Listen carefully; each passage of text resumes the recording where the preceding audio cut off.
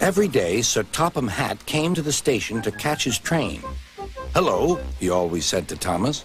"Don't let the silly freight cars tease you. Remember, you have an important job as a special helper in the train yard."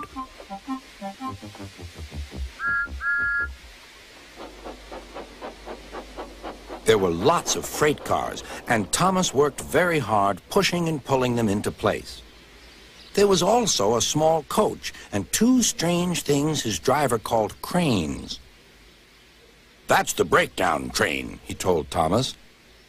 "The cranes are for lifting heavy things like engines and coaches and freight cars." One day, Thomas was in the yard. Suddenly, he heard an engine whistling. "Help! Help!" A freight train came rushing through much too fast. The engine was James, and he was frightened. His brake blocks were on fire. "They're pushing me! They're pushing me!" he panted. "On! On!" laughed the freight cars, still whistling, "Help! Help!" Poor James disappeared. "I'd like to teach those freight cars a lesson," said Thomas the tank engine. Soon came the alarm.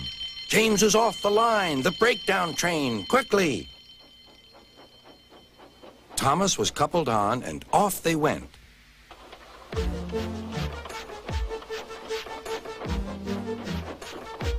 Thomas worked his hardest. "Hurry, hurry, hurry," he puffed.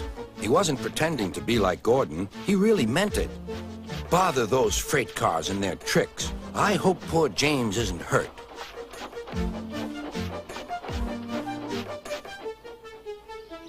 James's driver and firemen were feeling him all over to see if he was hurt.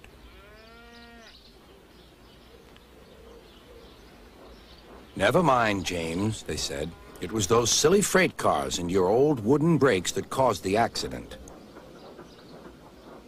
Thomas pushed the breakdown train alongside. Then he pulled away the unhurt freight cars. "Oh dear, oh dear," they groaned. "Serves you right, serves you right," puffed Thomas. He was hard at work, puffing backwards and forwards all afternoon. "This'll teach you a lesson, this'll teach you a lesson," he told the freight cars. And they answered, "Yes, it will, yes, it will." They left the broken cars. Then, with two cranes, they put James back on the rails.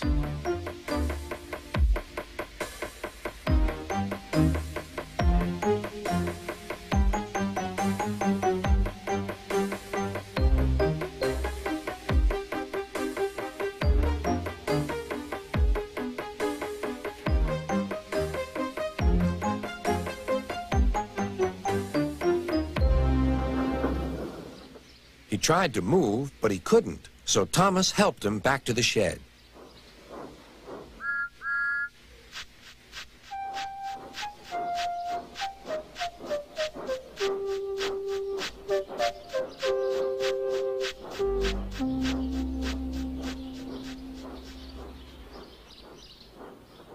Sir Topham Hatt was waiting anxiously for them.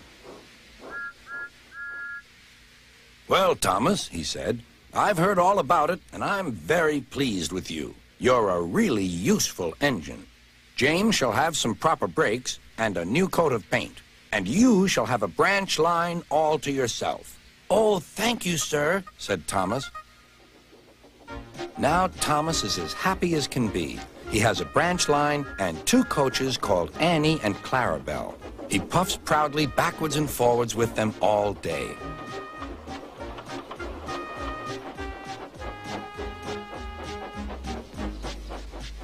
He is never lonely. Edward and Henry stop quite often and tell him the news. Gordon is always in a hurry, but never forgets to say boop, boop, and Thomas always whistles beep, beep in return.